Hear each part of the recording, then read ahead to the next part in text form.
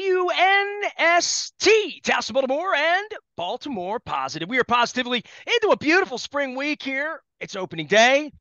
Bruce Springsteen's coming to town. Don Henley's coming to town. Most importantly, Joe Walsh and Timothy B. Schmidt are coming to town. And most importantly, we're going to be celebrating 50 years of the Maryland Lottery, giving away some instant lottery scratch-offs. We're going to be over at Costas on Wednesday. I'm bringing my crab mallet from Leonard Raskin as well. I'm going to get some crab and pure, but I haven't cracked the crab yet in 2023, so it's sort of ceremonial. I think I'm going to be doing that on Wednesday over at Costas in the afternoon. Also, our friends at Window Nation. I'm wearing my Window Nation gear here, 86690 Nation. Now back to 5 years, 0% financing if you get your windows. Please do it. It's a good idea. I'm doing all sorts of things. Shout out to Pest Czar for helping us. I yelled out to the cosmos. I said, I got spiders, bugs. And the Pest Czar people came running in and helped us out. So I'll be shouting them out as well. Wednesday at Costas, Friday at Fadley's downtown, celebrating the opening of the brand new arena. I'm looking forward to it. Springsteen on Friday night, Eagles on Saturday. It's a lot to wear out a young man like myself. But I remember back in the day when the Baltimore Orioles would open at home on a Monday, when the national championship was being played, and I have to pick one or the other. Now they're picking 70-degree days. I get to lazily hang out. And other than drinking too much and trying to hit a yoga mat on Thursday night, Luke, I'm planning on spending some days soaking up the sun, having fun with my friends, just like that 1973 disco song about the Orioles. A rough weekend with the gloves, right? Interesting weekend with the bats. Tough weekend with the arms. Looked like cold as hell to be sitting in Fenway Park. I'm glad I wasn't there.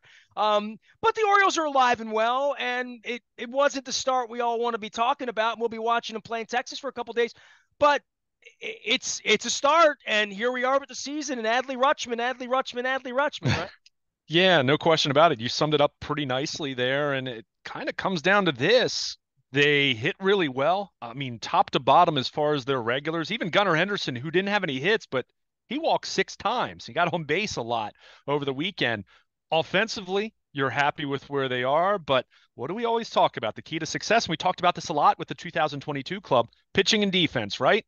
Well, the Orioles, even on opening day, did not pitch all that well, although it wasn't as quite as bad as the final score looked. But defense issues all weekend. And the pitching on Saturday and Sunday left a lot to be desired. Dean Kramer, not very good at all on Saturday. Cole Irvin had his issues on Sunday. But all of that being said, they were literally a dropped pop fly from Ryan McKenna on Saturday from having still won the series. They would have taken 2 out of 3, and you'd have a different, different attitude towards what we saw. So look, it's one series. They lost 2 out of 3. I'm not going to sugarcoat it. The defense was awful. And I will say, based on what we know about this club, going back to last year, some of these guys going back the last few years, I'm not as concerned about that. I think they'll defend. I think their defense will be good. I think it was a hiccup. It's cold. It's Fenway Park. It's a weird place to kind of open up a season. Again, all the excuses you want to put out there, they didn't defend. They kicked the ball around. You Well, you can't do play that. baseball and it's 80 degrees every day for 8 weeks, and you're And then from it's an not. island, and Yeah. and then you land and everybody's got hoodies on, and you're running around out there, and everything feels look weird about it. There's no doubt about that. Yeah, yeah. So again, I mean, they're professionals, and they'd be the first to tell you got to make plays. And again, Ryan McKenna cost them a ball game on Saturday. I mean, he's literally on this roster for his defense and speed. He's not much of a bat, so wildly disappointing on that front. As much as the second game of the season can be. I mean, your hope is at the end of the year, you're thinking back and you're saying, what was the worst loss of the year? You're hoping it was game 2 because you lost on a pop fly drop with 2 outs in the ninth, and then Batista 2 pitches later gives up the game losing home run. Dude, that was But something right out of Keystone. I mean, yeah, oh, it that's was as awful. bad a beat as any awful night in the awful strain of Orioles baseball where awful things happened at Yankee Stadium. And I mean, it was just it was Charlie Brownish. I mean, it really Yeah. was. Yeah, I mean that can't happen. I mean, but the only thing I could think of that was worse at Fenway Park over the last 20 years was the Mother's Day massacre years ago. Remember they were up 5 or whatever it was in the ninth inning and they lost to them. But it was brutal. is brutal. And so that said, again, the defense, I'm not as nearly as concerned about the defense. I think the track record of even some of these guys who haven't been around quite as long, you know, I think Austin Hayes said it best after Saturday's loss. Ryan McKenna catches that ball 999 times out of 1,000, but it costs him a ball game. But on the pitching front, that is where I do have questions. I think fair questions as far as what this team's going to look like. And certainly, I mean, you give up 9 runs in each of your first 3 games. I mean, that's well below the bar. So it'll be better than that. But we've talked about it. I've written about it at BaltimorePositive.com, especially the state of the bullpen as it's presently constructed with Dylan Tate on the IL, Michael Givens on the IL. There's some concern there, and certainly they need to get better performance from their starters. I mean, Well, Gibson. whatever innings means Hall, Rodriguez. Let's take those three Oh, guys. They're your sure, three best pitchers in the organization. They've logged 0 innings, and they're sure. probably going to log 0 innings for a little bit, and then it's going to look like a couple of innings. But maybe in August, they're logging 20 innings a week. I mean, maybe more. Right, right. I mean, and certainly that's the long-term upside you're looking at right now. And specifically, Grayson Rodriguez, we talked about this a little bit last week with the decision to option him. He had a rough spring. First start for Norfolk wasn't great. It wasn't awful either, but certainly was, they're looking for a little more consistency from him. And keep in mind, he missed 3 months last year with that lat injury, which really disrupted what was going to be a June promotion last year. So Well, it's it makes it very disappointing, easy but for Jim Palmer to go on and say he didn't pitch well enough. It's just yeah, easy. It's just yeah. easy. You didn't pitch. You want to know why he's not here? He didn't pitch well enough. That's the way this works. And that was pretty obvious at the end of spring training, right? I mean, and as Palmer said a couple of times, all he had to do was, just show he belonged here, and he hasn't done that yet. And that's disconcerting when he's the number one prospect in baseball. I mean, the thing about Rutschman, despite the first weekend of whatever it was last year, he has looked like he belongs, and Yeah. that's what you want for. You don't want Rodriguez coming up here having an 8.5. And again, I go back. I don't know why I thought about Rocky Coppinger the other day, but I just do because I think of all-time guys that were a little bit of a meathead and a little bit of never made it and a little bit of a scratch your head and say, how could someone have an ERA of 2 at Bowie and it's, like all the way through and not make it? How does that happen? Right. How does that ever happen? I just, they always say that step to the big leagues is the biggest. And I think it's also the most disconcerting when you make it and don't make it. When you get there and you're overwhelmed or you're injured, and trying to make it. And I think all of that goes into this kid with the injury last year that as a 55-year-old guy and as Jim Palmer being a Hall of Famer that's forgotten more, I think it's a red flag for everybody to say slow down a little bit. Yeah, I think that's fair. And I wrote about this. I talked about this with you briefly. Look, I don't think it's the end of the world. And I know a lot of people were ticked off and they're talking about service time manipulation. And let's be clear. Mike Elias is manipulated, and he's one of many managers who do that kind of thing. And look, did the Orioles look at this and say, okay, Grayson didn't throw the ball as consistently well as we would have hoped in the spring.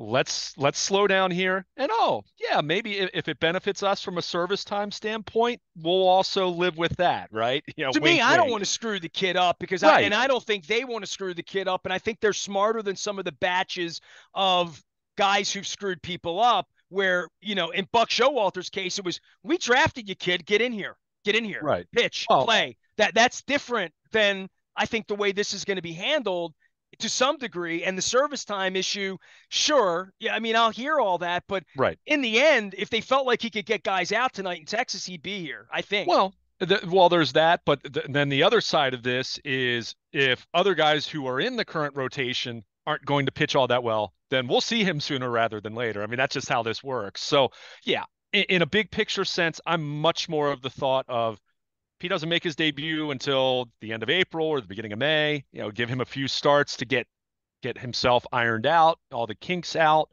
command back to where it's been in the past. The stuff is still there. I haven't heard any concerns on that front.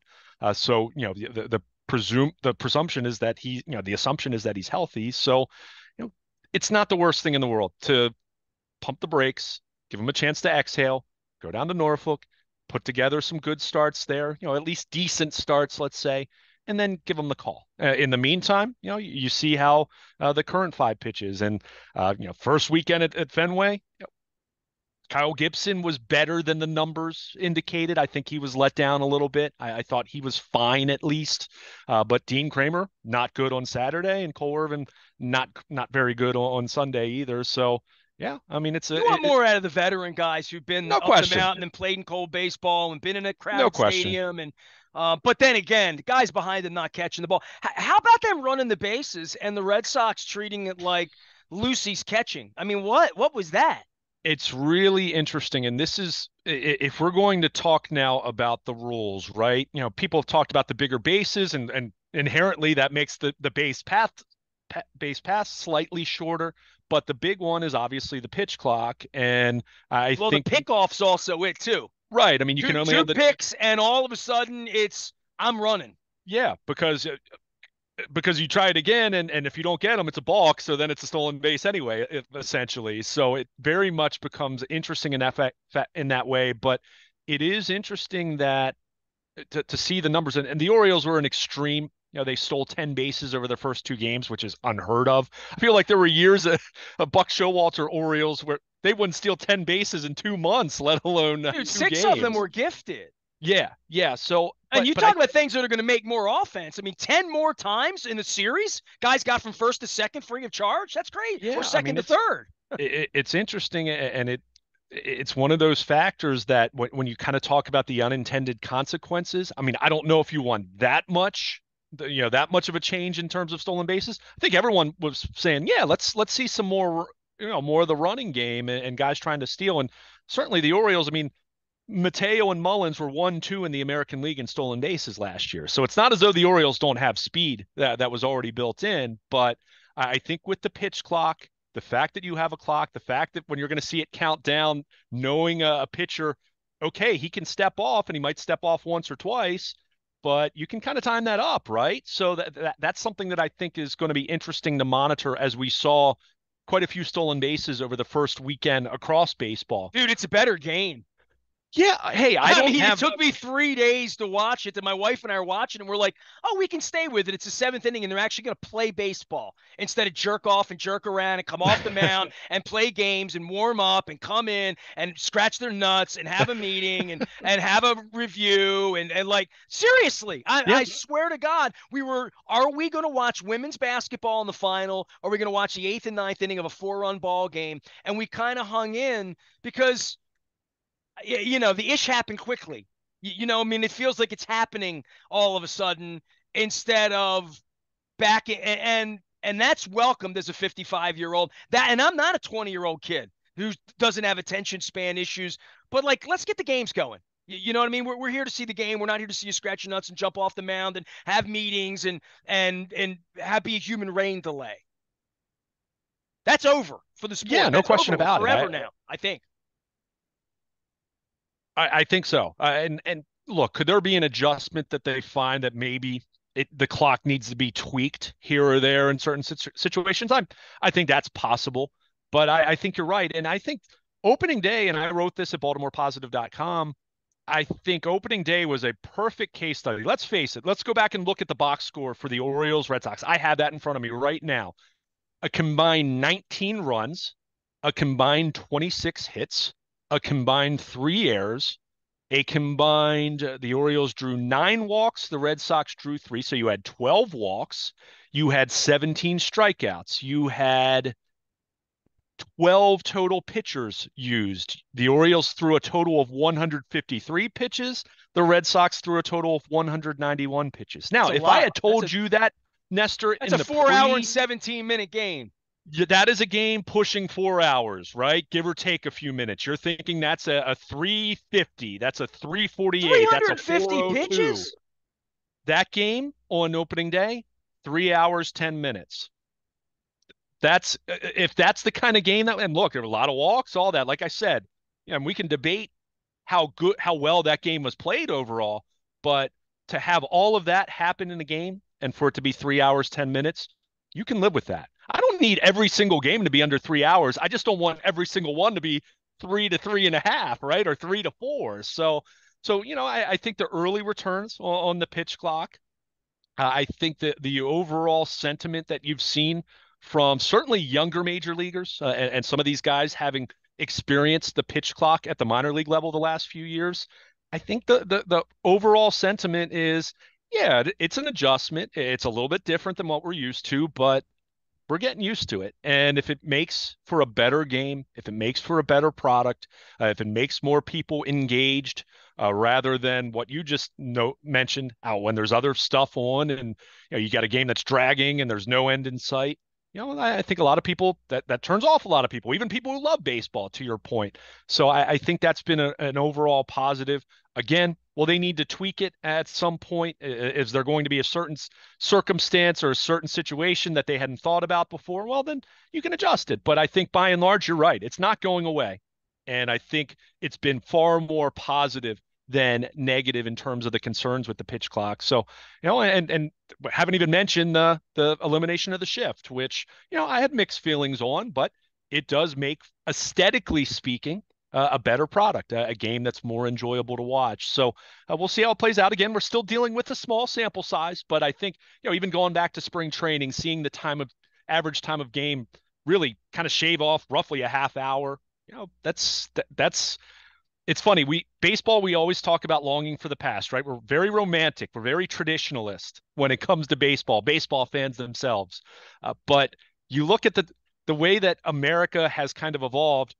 We've gotten faster in every other element of our life, right?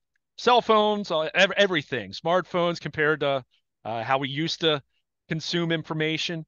But you go back to 30 or 40 years ago, the average time of game in baseball was much more, much quicker. It was a much faster game in terms of the pace. So nice to have some mechanisms in place to try to turn things back, so to speak, in that regard. And the clock is not distracting. It's not like the shot clock in basketball. I don't think we're going to see fans counting down or anything like that. But it's an adjustment. But I think it's been a positive adjustment so far. I would just say this on the clock.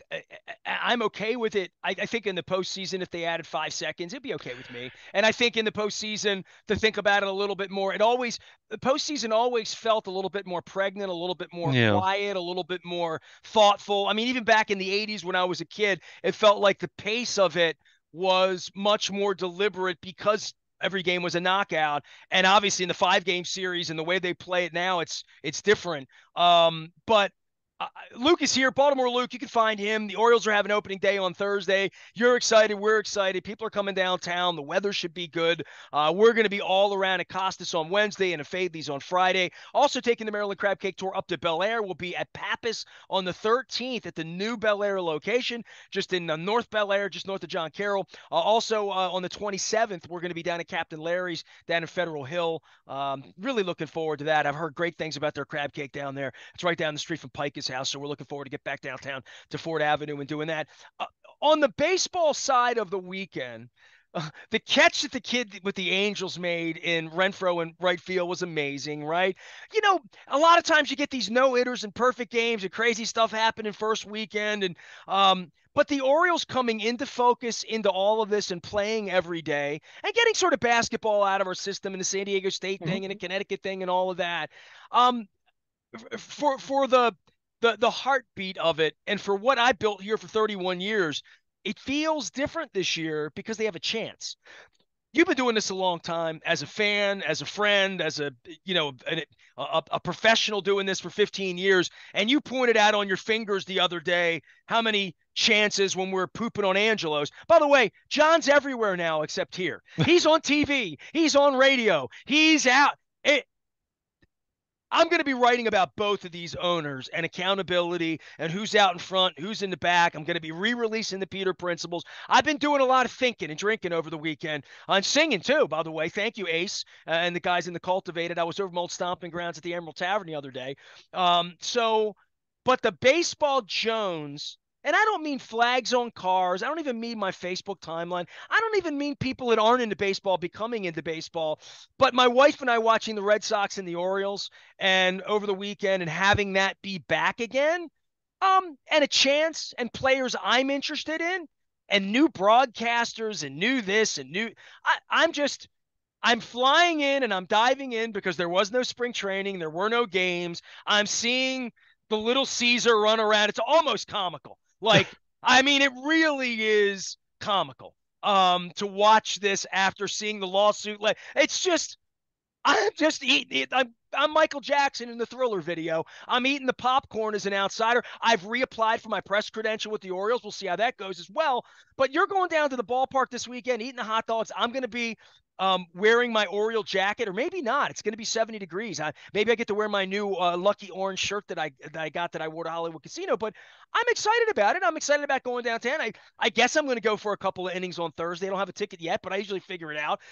But I want to dive in and at least have some fun with it because there hasn't been much that's been fun lately, dude, to be honest, really. Yeah. I mean, look, they've got a chance. And look, let's not overreact in the same way that if they swept the Red Sox, we wouldn't be talking pennant already, as we're talking about the first few days of April. But there's certainly a level of expectation that hasn't been there since the end of the Buck Showalter era. I mean, let's call a spade a spade. This is a team that held on a couple years too long, so to speak, as far as that era, with the way that things just kind of disintegrated, and they didn't get great value for Manny Machado once you got to the point where you weren't going to extend him. But How that's much are water they under the. paying Chris Davis still? They have a There's Bonilla deal with him for oh, like there's 32. still So it's a lot there's of money, right? oh, he'll be making money for a long time. I mean, there are a lot of deferments. I mean, it's not quite the Bobby Bonilla Mets deal, but it's But is he getting 5 or 10 million this year, like real money? I think he is, I'd right? have to look. I mean, he's Yeah, getting it's real money. Yeah, but mistakes that are made, that's sure. a legitimate $10,000 a week they're sending to him or whatever it is for forever. So yeah, so when we talk about Lamar's money and like, forever's a long time. I'll just say that. It, it is. It is. But, all of those, and look, we've talked about it with ownership, the stadium lease, mass, and all the different off the field issues that, let's be clear, have an impact on what is going to happen on the field in terms of players you add or don't add and all that. But that aside, there's a lot there's a lot to like about this team, even with an ugly couple games over the weekend. And I think there's some buzz for it. To your point, it's not Super Bowl car flag kind of buzz just yet, or anything like that. But I think there's some intrigue. There's a level of interest. I could even see it on my social media. Even had some of my friends texting me about the games who aren't exactly people that watch the Orioles on a nightly basis. So there's always a little bit of that at the beginning of the year. But as I said, I talked about this with you. I've talked about this with Dennis, with the Ravens being where they are with Lamar Jackson and their offseason. And even the most optimistic of Ravens fans, it's unsettling when to this point you've made one outside addition to your roster. I mean, that's just where they are. Uh, there's an opportunity for the Orioles to really create some buzz here and some interest, and to really, they're not going to overtake the Ravens. NFL's king everywhere, not just in Baltimore, but it is a chance for them to garner some attention and to create some enthusiasm if they can get off to a good start. Now, 1-2 over the weekend, not what you're looking for. That's obvious. But if they can win a series in Texas and then come home and play well and get off to a good start here over the first few weeks, then I think you'll have more and more people paying attention and tuning in on a nightly basis or a semi-nightly basis to see how this team is faring. So, and to your point, first time in at least, and this is the kindest timeline, at least 5 years since the Orioles have had any kind of semblance of hope going into a season. Looked up the Chris Davis numbers. You ready? I was Go, way off, dude. lay it I on me. mean, way off, way off. Like I said, is he still getting 6 million a year? Ready? It's a lot. I can't remember the exact number, but When it's he a lot. signed his contract, it was set up with 42 million in deferred Mm-hmm. payments. Okay. So starting in 2023, which is now, Right. he will receive 9.16 Okay. million for the next 3 years. The 1.6 million is 160,000, by the way. Right. So he will receive 9.16 million this year, next year, and 25. So that's 28 million. He's getting the next 3 years. Mm-hmm. 27 and 27.4. Starting in 26, it goes down to 3.5 million a year. Oh, that's all. That's for 7 years. That's for seven Yeah, years. Okay, that's 7 more years. So right. that's another 24 million. And then starting in 2020, 33, so that's 10 years from now, he will receive 1.4 million yearly for 5 more years. Yeah, Five more lottery tickets. I think his payments, the deferred payments, I believe go until I want to say he might 37. he'll be like 52 or 53 years old, something like that. Like I said, it's not quite as crazy as the Bobby Bonilla one, It's crazier when but he's it's getting 9 million a year because oh yeah, Benilla's getting some money, but this is like right. this Oh, is lotto money. This is different kind of money. right. I just meant the term for Bonilla, but yeah, I mean he's making some very serious money still. And look, I mean the Orioles signed up for this back in 2016. I mean And it's you I don't wonder have any why Lamar sympathy. Jackson needs an agent. No question. No question. Luke Jones is here. He is agenting and overseeing all things in the Orange universe at Oriole Park at Camden Yards. He'll be eating hot dogs. I'll be drinking the beer. We'll be downtown on opening day. We're going to be over at Costas on Wednesday doing the Maryland Crab Cake Tour presented by the Maryland Lottery in conjunction with our friends at Goodwill. Got some great guests on Wednesday as well as on Friday morning, opening a new arena. I'm so excited. I was trying to find all my old arena buddies and do you have a Civic Center memory? Do you have a favorite Civic Center memory? I mean, I just think about Bruno Sammartino and Yeah. superstar Billy Graham. I think about being there with Cyndi Lauper coming out of just for your perspective, Georgia Hmm. Championship Wrestling. The first time Ric Flair came in, like I saw Andre the Giant. Like just wrestling memories alone. Haystacks Calhoun. Just wrestling memories alone would be amazing.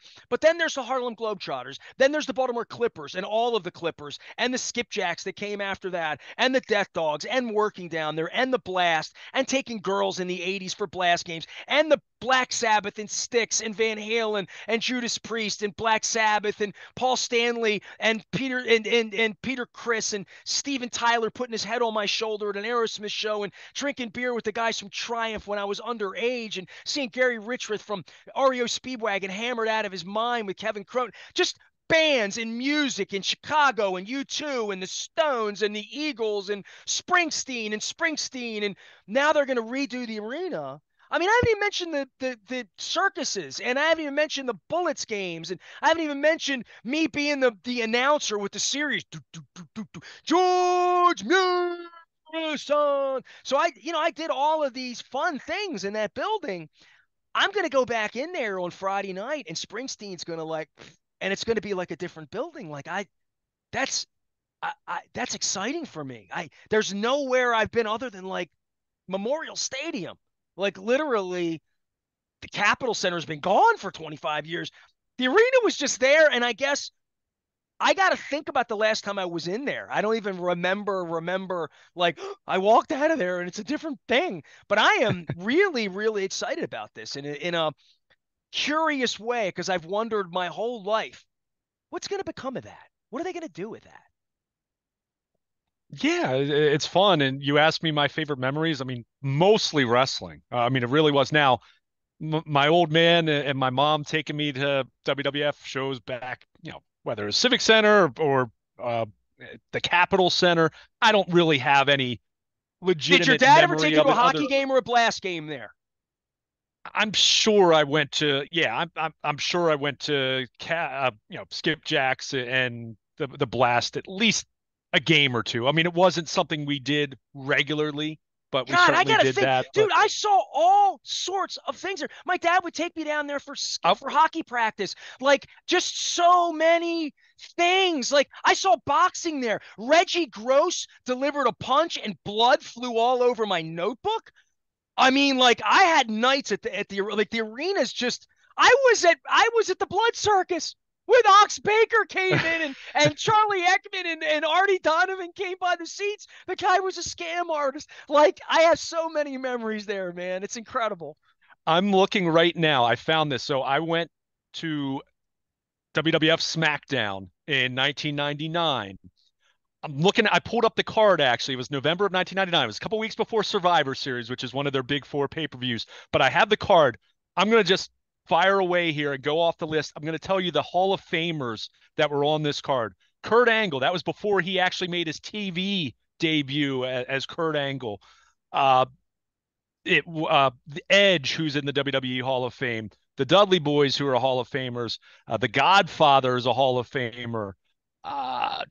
Big Boss Man was on that card, and then you ready for it? Here's the main event of the night: The Rock, Shane McMahon, Kane, Test, who passed away years ago. They defeated D-Generation X. Guess who else was there that night? Stone Cold Steve Austin did a run in.